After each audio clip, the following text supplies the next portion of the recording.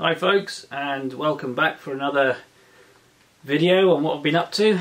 Now this is a follow-on video. Some of you might have seen the last video that I posted, which was the big bastard high voltage power supply. Well, moving on from that, we are now going to build the big fuck off amplifier.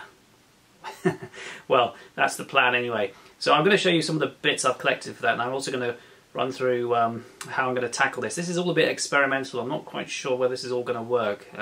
So if anybody's got any interesting comments, be interested to hear what you have to say. But anyway, I'll just quickly give you an overview of what we got so far and take it from there.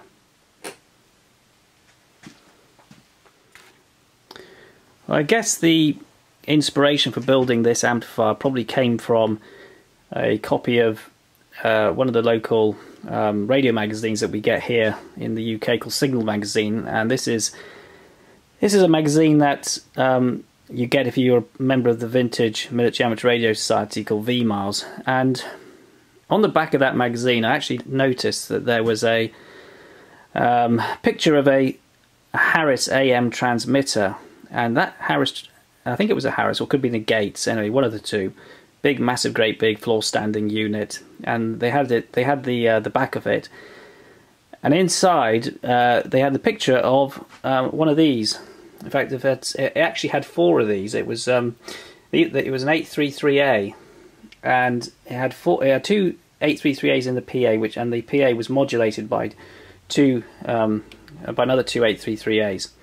And I thought to myself, well, now those look quite nice, lovely looking valves, and they would be pretty good for an RF amplifier. So I thought to myself, well, if I can get a couple of those and see if we can build up a lovely amplifier and see what what it can do. There are a few problems though, and I might go through that with you in a minute. This valve here that we're going to be using isn't actually an 833A, but it's almost identical. It's actually a Russian GU48. Now I'm going to be using two of these in this amplifier, just to give you an idea of size. That's an 813, or an 813 as our American cousins say, hoorah! So that's an 813, 813. As you can see, it's this 833A or G48 is pretty big, isn't it? It's quite a big valve. It's a triode, by the way. And being a triode, there are certain problems with running it as a linear amplifier, because normally triodes normally run as grounded grid. Now this one, or the 833A, isn't so good for grounded grid because it's a medium mu triode, so it doesn't really have the the gain of like some of these ceramic things. It's really designed for Class B or Class C operation. So whether it's actually going to be linear enough, I should say linear enough for things like SSB, is going to be a little bit of a thumb suck. And I'll come and show you those in a minute actually. So it's going to be a bit of a challenge to try and get this thing to work in Class A or Class AB, which is what most linear amplifiers run in. Class C is alright for CW, which I'm fine with. I do a lot of CW, so it may well be fine for that. But ideally you want to use it on single sideband. So I've got two of those, so there'll be more challenges. What I'm going to do is I'll get a piece of paper and I'm going to scroll down my thoughts on this and how it's all going to pan out and how I'm going to put it all together. So that's the valve. So I've collected a few other bits and bobs here. We've got some nice fat caps here. This one is hang on, that's a big Russian thing. 550 PF I think that goes up to. So that should be good for the plate capacitor. And this one is going to be the loading capacitor. This one's actually given to me by a friend.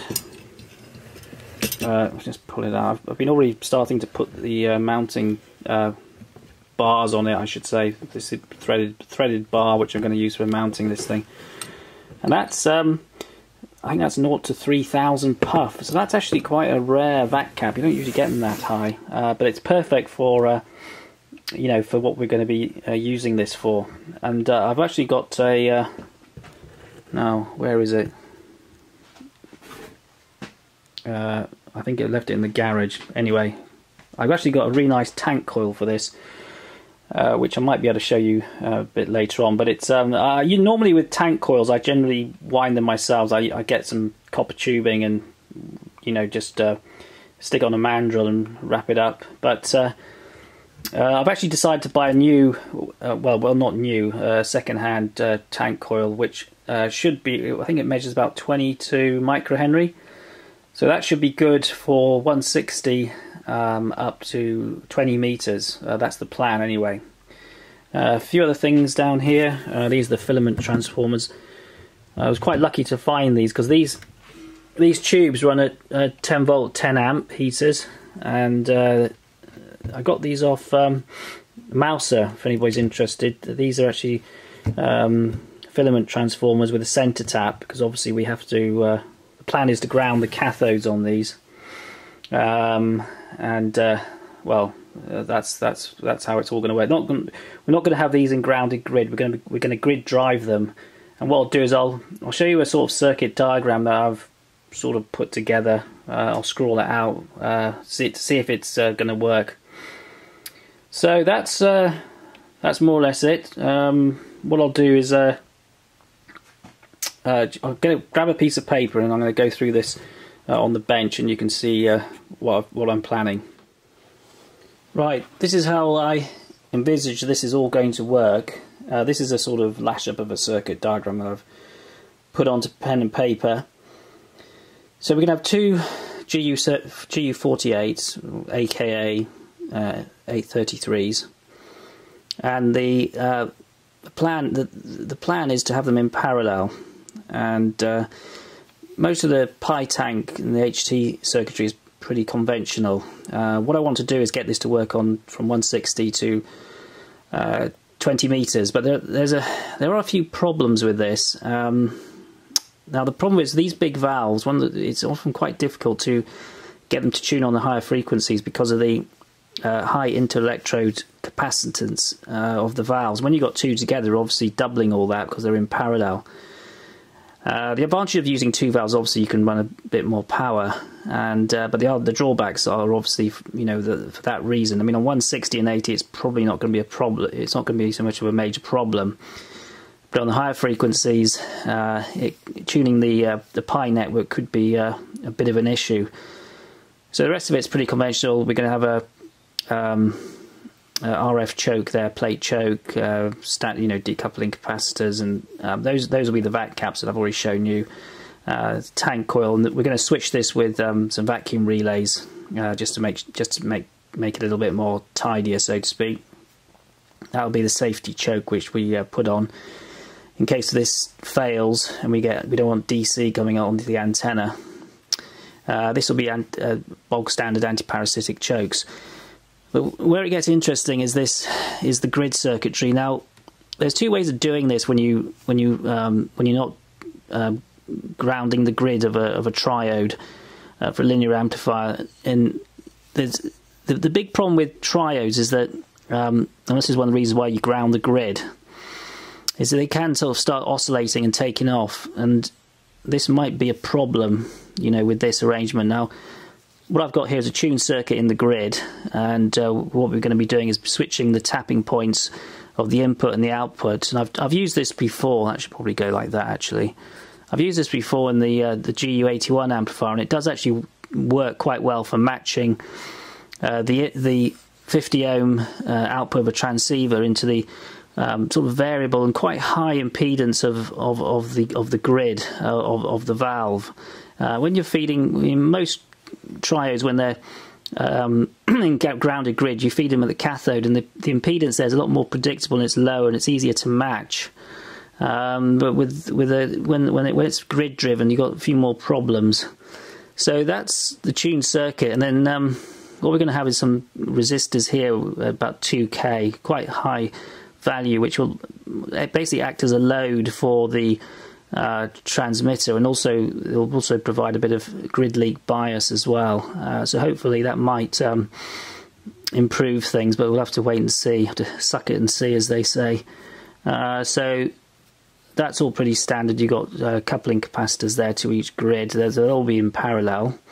And then here, obviously, we're going to have a neutralization arrangement to try and stop the whole thing taking off. That's going to be quite important, I think. So that's going to be a neutralization capacitor, and I'm going to have to knock one of those up because they're difficult to find, neutralization capacitors. And so I'm going to get some stainless steel discs and weld some bolts to it and something like that, and hopefully that might work.